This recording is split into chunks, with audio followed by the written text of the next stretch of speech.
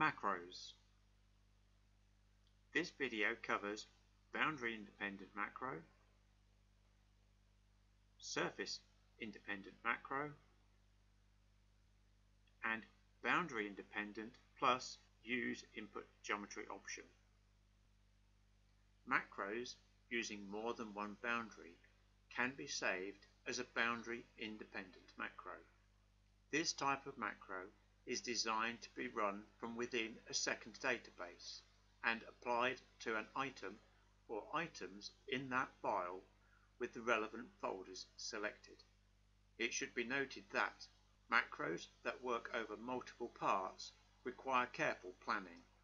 The boundaries will be selected by label, and therefore they are reliant on the identical naming of the boundary folders used in the source database and the folders created for use in the target database. Default folder names can be used: bounding box 1, silhouette boundary 1, 2, 3, etc. If edits are made to the items, it may be preferred that the names of the final folders are modified to suit the user's naming convention. If a boundary folder is not found, a warning message will be shown and the macro will exit. After the necessary processes have been created in the source database, the macro can be saved from the File drop-down menu, Macro, Save As, or by selecting the folders in the Process Manager. Right mouse click and choose Save as Macro. Boundary independent macros. Open the source database and select a geometry file. Accept or modify the project settings and click OK. Delete any unwanted folders. After the surfaces have been triangulated, select the necessary items and create the boundaries. In this case, one boundary around each of the 4 pocket areas. For this example, I will separate and rename each of the boundaries so that they can be easily identified: a circle, a square, a triangle, and a slot.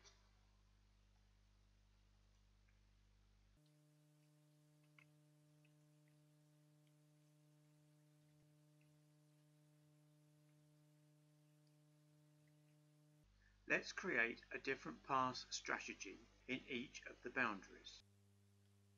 Radial passes in the circle boundary,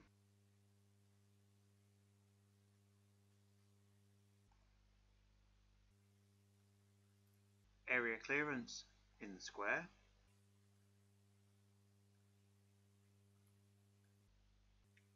constant step over in the triangle,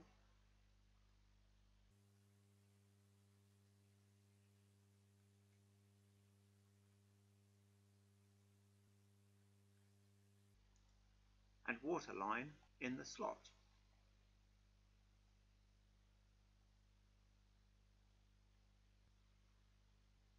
Link all the passes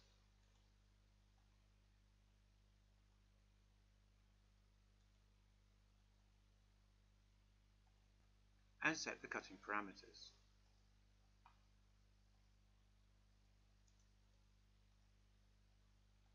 Ultimately, the macro can be created for any of the operations, from the basic passes up to and including the toolsheet folder. In this example, select the 4 parameter folders and save the macro. From the File drop-down menu, choose Macro, Save As. In the dialog, the display list must be set to an option other than File Open Dialogs only. In this case, set it to No Dialogs. Now, click the Boundary Independent tick box to be able to apply the saved macro to geometry files with active boundaries and surfaces. Setting this option forces the Surface Independent box to be checked. Uncheck the Prompt for Project Settings, as the target database will be opened before the macro is run. Click Save. A file described as having active boundaries and surfaces is a second geometry file that has been opened, the surfaces triangulated, and the boundaries created. Open the target database with the required input geometry file. Accept or modify the project settings and click OK.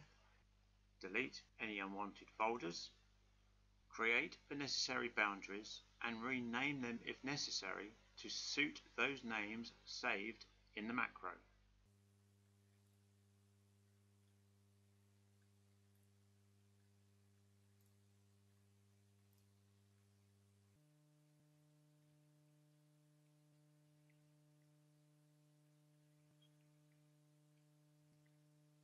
Select the Triangulated Surfaces folder. From the File drop-down menu, choose Macro, Run. Locate and select the required macro from the Open dialog. Click Open. Once the operations are complete, inspect the passes. Radial passes using the circle boundary. Area clearance passes using the square. Constant step over using the triangle. And waterline passes using the slot boundary. Surface independent macros. Macros that need to act on alternative surface geometry can be saved as a surface independent macro. Again, this type of macro is designed to be run from within a second database. In this prepared database, there are 4 sets of passes. These are contained by the bounding box of the triangulated surfaces and further controlled by values in the dialogs. Area clearance passes contained by the boundary. Waterline controlled by the passes limit angle value. Waterline controlled by the passes limit angle value. Horizontal passes.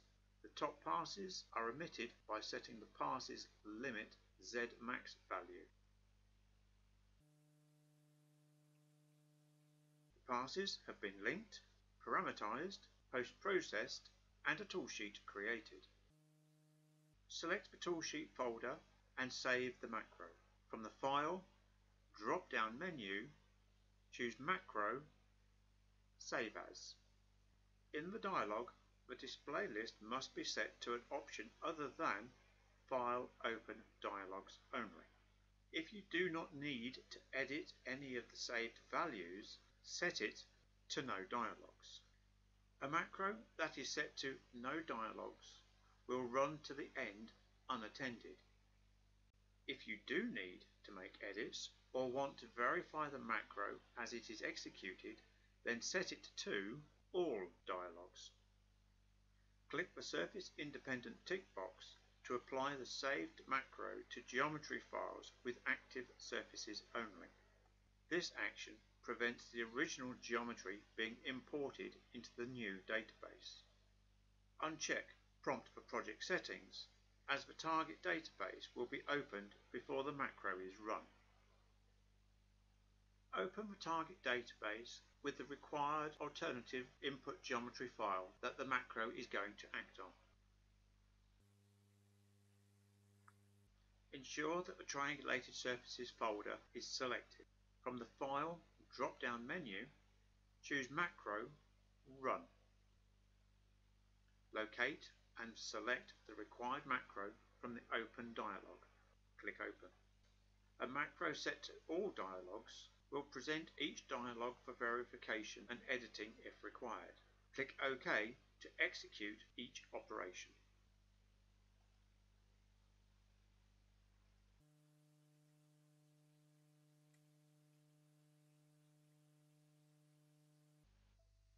Note, as you can see from the Process Manager, the first operation, bounding box 1, is queued and all others are blocked from running at this time. If your macro includes post-processing, you may get an information message about 0 machining time. No intervention is necessary. Click OK to the message dialog, verify and click OK to the post process. Once the last dialog in the macro is verified, all the operations are executed. On completion, open the folders to verify and inspect the passes that have been created.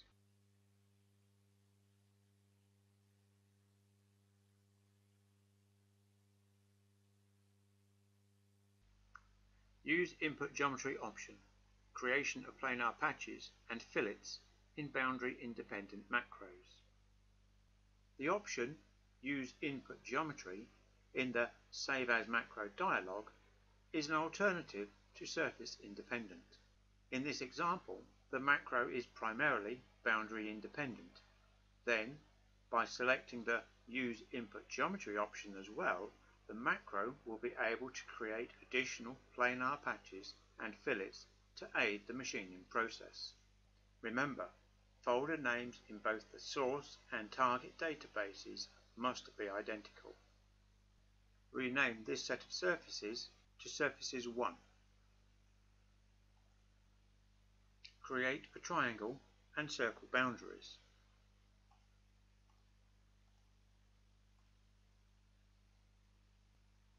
Use the triangle boundary to create a planar patch partway down the cavity wall.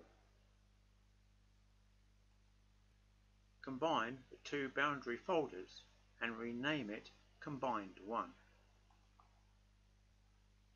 Create fillets in the internal corners using the combined boundary folder and the edited triangulated surfaces. Open the combined silhouette boundary folder to gain access to the original boundaries.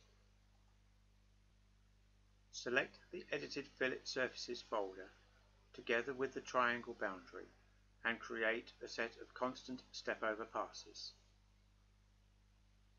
Link the passes. Select the edited fillet surfaces folder together with the circle boundary and create a set of radial passes. Link the passes. From the Process Manager, select the Constant Step Over and Radial Toolpath folders. Right mouse click, Save as Macro. In the dialog, set the display option to No Dialogs. Now check the boundary independent and use input geometry tick boxes. Uncheck Prompt for Project Settings, as the target database will be opened before the macro is run. Save. Open the target database with the required input geometry file.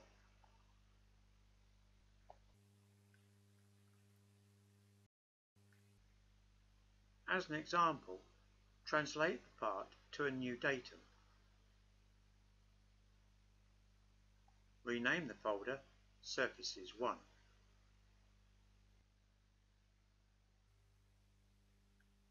Create two boundaries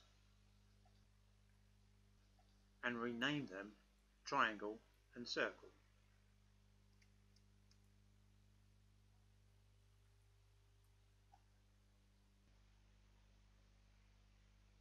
Combine the folders and rename it Combined 1.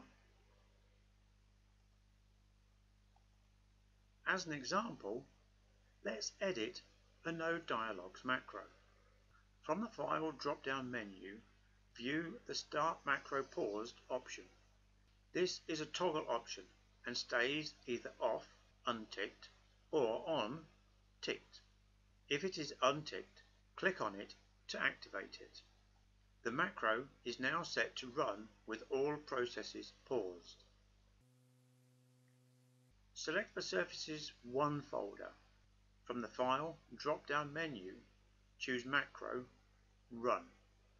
Locate and select the required macro from the Open dialog. Click Open. In the Process Manager, you will see that all the folders are created but not calculated. Select any plan you wish to modify. Right mouse click and show its properties. Make the modification and choose OK. The plan and its dependents are then updated. Modified plans are highlighted with the system modified color.